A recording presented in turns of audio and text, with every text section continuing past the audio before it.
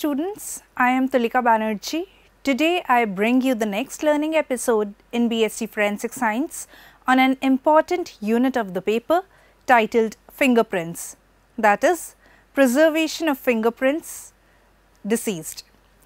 In this lecture, you will be introduced to the circumstances when fingerprinting a deceased becomes necessary, and following this, you will be told about the prerequisites before fingerprinting a corpse. In addition to it, you will also get to know about the methods of recording fingerprints in recent death cases, methods of recording fingerprints when the dead body is in rigor mortis state, and the methods of recording fingerprints when decomposition sets in a dead body. We will wind up this lecture with the conclusion. Now, dear students, we will be starting with the introduction of this lecture on preservation of fingerprints deceased. In episodes of mass disaster and in many cases of homicide and drowning, the dead bodies of the victims are beyond recognition. At times, decomposition and animal scavengers may alter a body's condition to an extent that visual identification becomes impossible. Under these conditions, post-mortem fingerprinting becomes necessary. Depending on the circumstances leading to death as well as the extent of post-mortem changes like rigor mortis, deterioration and dehydration, the friction-ridge details of a corpse are less clear as compared to those of a living person. Hence, post-mortem fingerprinting is more cumbersome than ante-mortem fingerprinting. The post-mortem fingerprinting should be carried out only after the pathological examination of the dead body is over. Otherwise, the scrapings from the fingernails become contaminated with ink or powder, rendering their analysis difficult. I hope that the objective behind this chapter is clear to you all now. Our introductory module has laid the foundation of this chapter. Now I shall move on to our next modules, where we will discuss about how fingerprints are taken in case of a deceased or of a dead body. Let us now look at the modules which we will be covering today. First is fingerprinting the deceased, preliminary requisites. Second, we have stage 1, that is recent death. The third module is regarding stage 2 or corpse in rigor mortis stage. Module 4 is regarding stage 3 or corpse in a state of decomposition, and the last module that we have is of conclusion. We will cover these modules one by one.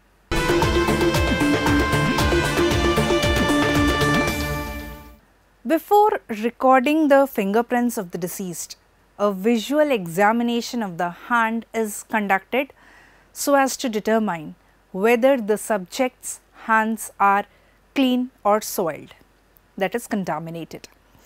In case the hands are coated with dirt, debris or any other contaminant, the fingers are first cleansed. Care must be exercised that the ridges are not compromised during cleansing. The hand is then dipped in soapy water or alcohol depending on the nature and extent of adhering material. The fingers are then carefully dried to eliminate moisture on the ridges. This step is necessary since there is no body heat to aid drying. To achieve this, the fingers are blotted with a clean, lint-free paper towel or cotton wipes. Wipes impregnated with isopropyl alcohol may also be used. At times, the hands may be immersed in hot water for a few minutes. This not only enables the skin to dry quickly, but also makes the fingers more flexible. Alternately, a hair dryer may be used to eradicate moisture on the fingertips.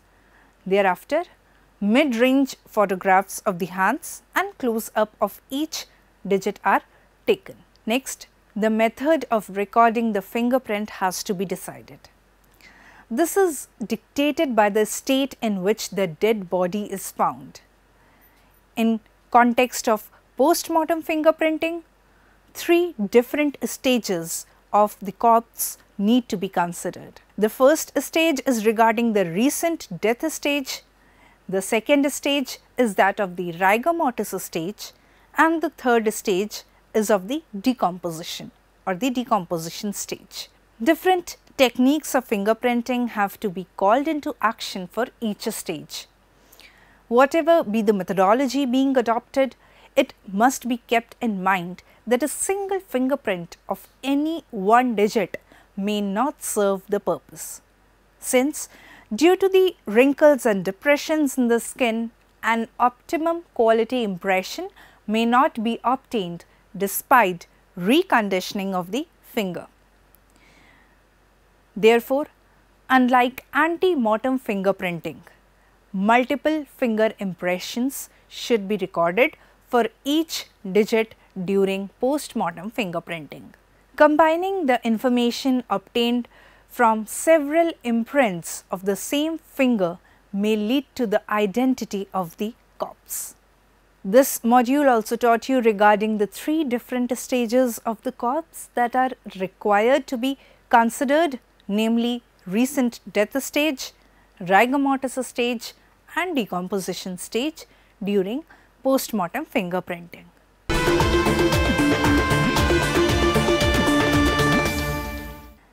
In case a corpse is found within 4 to 7 hours of death, the external organs including the fingers are quite flexible.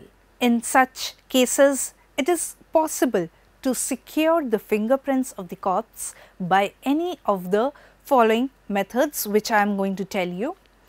The first method is that of the fingerprint pad method. As in case of ante-mortem fingerprinting, the imprints of a corpse may be recorded using a fingerprint pad.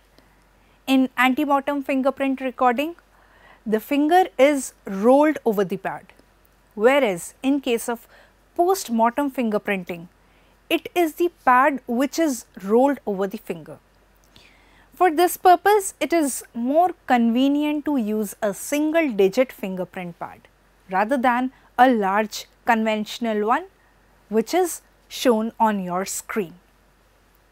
Here, figure A shows a single digit fingerprint pad, whereas figure B is preferred over a larger one for the post-mortem fingerprinting.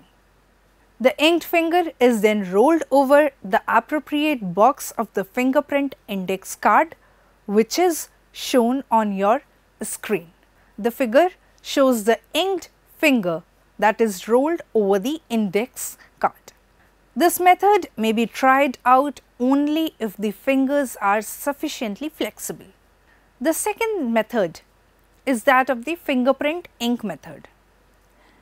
If the fingers of the corpse are only moderately flexible, the fingerprint ink method is adopted for recording impressions. A drop of fingerprint ink is placed over a spatula and spread out using an ink roller. A horizontal roller is preferred over a vertical one, which is shown here. The A part shows a horizontal roller and it is better than a vertical roller, which is shown in figure B, for spreading ink over a spatula. The spatula is then used to apply ink evenly on the fingertip, as has been shown on your screen. This figure shows an inked fingertip. A fingerprint card is next placed in a fingerprint spoon. The latter is a curved metallic device that is used for recording post-mortem finger impressions. The figure shows the fingerprint spoons. With the index card firmly embedded inside its curved part, the spoon is rolled over the inked finger. The impression gets imprinted on the card, which is then preserved for record. The procedure is repeated with the remaining fingers. At a time, only one particular finger is inked, and after its impression has been printed, the next finger is inked. The third method is that of fingerprint, powder and tape method. If the fingers are quite rigid, the fingerprint, powder and tape method is commonly used. In this method, black fingerprint powder is applied on the fingertip with the aid of a camel hair brush. This figure shown on your screen shows the fingerprint powder which is being applied onto the fingertip with a brush. The quantity of the powder should be sufficient to cover the entire pattern area, and excess is blown off. A piece of fingerprint lifting tape is pressed firmly against the fingertip. The figure shown on your screen, a piece of fingerprint lifting tape is wrapped around the fingertip. The tape piece is removed and pasted over the appropriate box of the index card. Since the tape is quite elastic in nature, it readily conforms to the shape of the finger. Hence, the entire ridge pattern is reproduced by this method.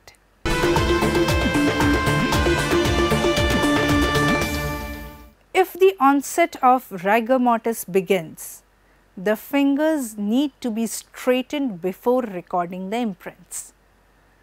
This may be done by pressing on the finger just above the knuckle zone. Another method is to bend the wrist in direction of the forearm and press each finger close to the palm. If these methods fail, then a finger straightener may be used to unclasp the digits. If the body has remained in a state of rigor mortis for a long duration, the skin of the fingers become shrunken and wrinkled.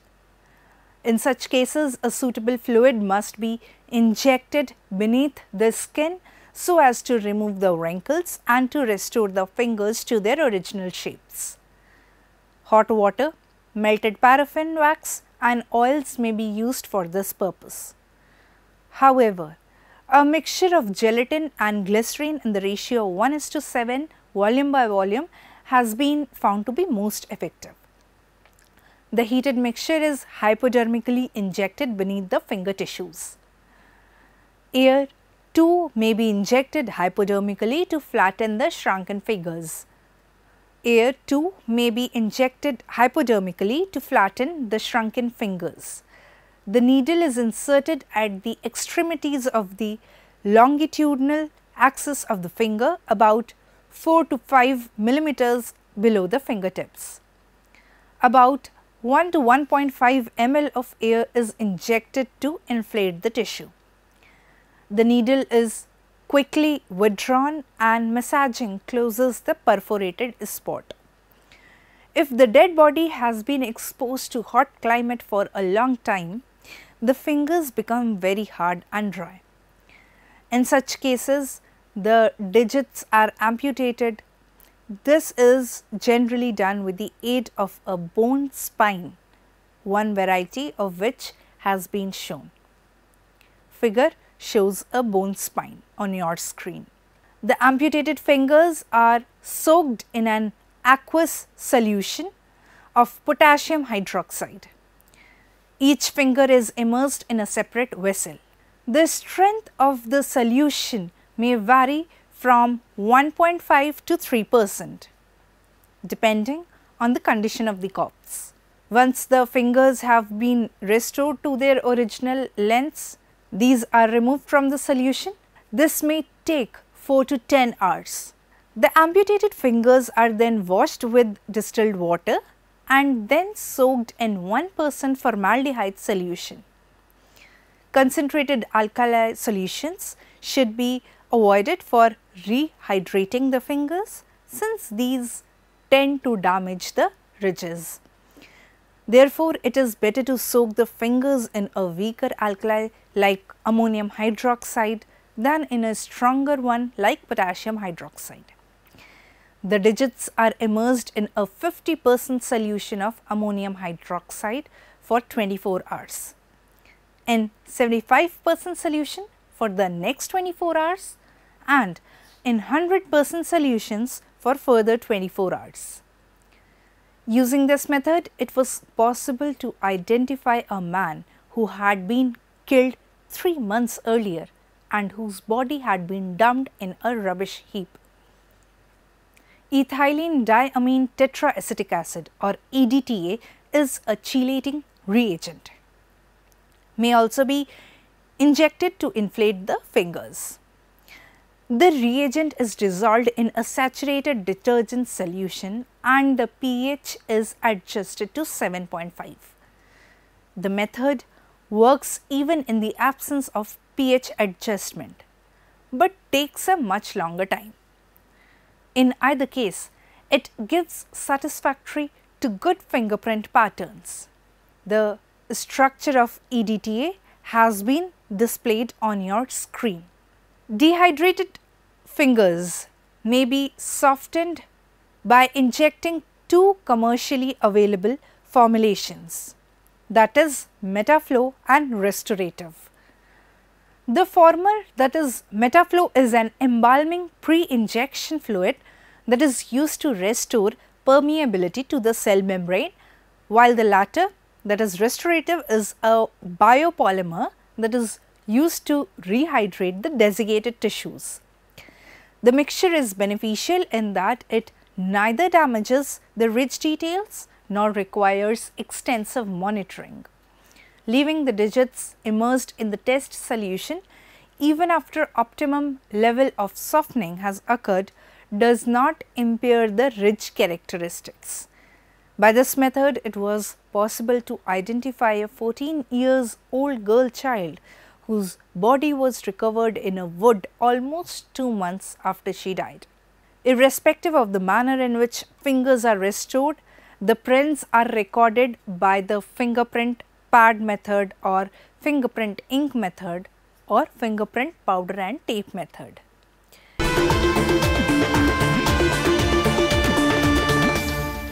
Cases in which the skin of a corpse has started decaying are the most difficult ones to handle as far as retrieving of fingerprints is concerned. In such cases, normally only a small part of the ridge pattern persists. The pattern bearing skin of fingertips is peeled off and placed in a solution of formaldehyde. The skin fragment of each finger is immersed in a separate container. Formaldehyde not only retards further decomposition process of the skin fragment, but also hardens it, so that subsequent recording becomes easier. The person authorized to take fingerprints wears gloves and places skin pieces on his own fingers, as has been shown on this figure on your screen. So, this figure shows in case the decomposition of corpse sets in, the fingertip skin is worn over the recorder's fingers.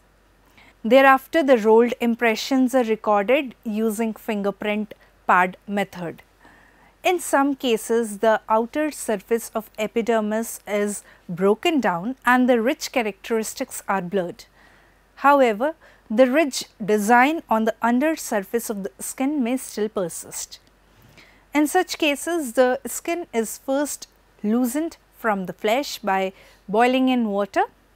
Thereafter, the skin is peeled off and placed on a cardboard with inner surface turned outward. The ridge pattern is now reverse of the original. A better way is to take a cast of the underneath skin and then print from the mold. In extreme cases, the tissue may be decomposed so badly as to preclude removal of skin. X-ray photographs of the fingertips often reveal the ridge pattern in such cases. An opaque material such as barium sulfate or lead carbonate is injected in the inner surface of the fingers, which are then x-rayed. The photographs display the bony structure of the fingers in addition to the ridge details. The latter are sufficiently clear as to identify the deceased.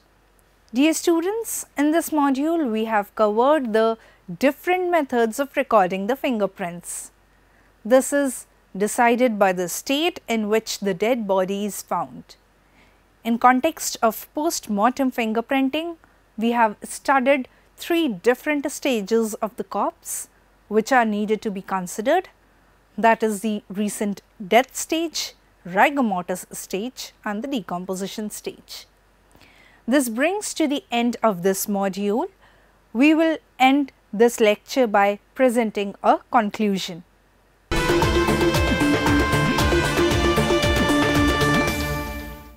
In case of mass disaster and in many cases of homicide and drowning, the dead bodies of the victims are beyond recognition.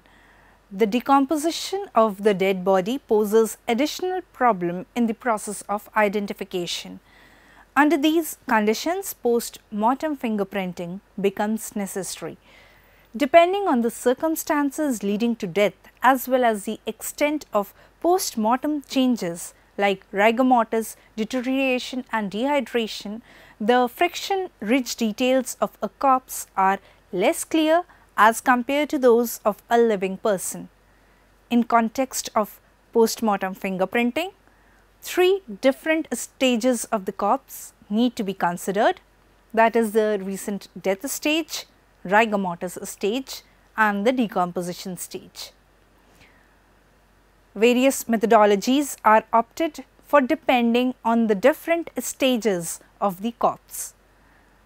Whatever be the methodology being adopted, it must be kept in mind that a single fingerprint of any one digit may not serve the purpose, since due to the wrinkles and depressions in the skin, an optimum quality impression may not be obtained. Dear students, with this module of conclusion, our chapter comes to an end. I hope you all have enjoyed this chapter and gained valuable information regarding preservation of fingerprints in case of deceased. I am sure you all have understood the central idea behind this module. In context of post-mortem fingerprinting, 3 different stages of the corpse need to be considered, that is recent death stage, rigor mortis stage and the decomposition stage. Do keep in mind what we discussed today. I will be back with one more lecture in this series. If you want to learn more and enhance your knowledge, you may log on to our website www.cec.nic.in for MCQ, quizzes, LORs, etc. Make sure you revise the modules frequently so that you master the topic well and take up the exercises. Thank you for your time today. I'll see you in the next lecture. Keep learning, work hard and do revise the chapter. Goodbye.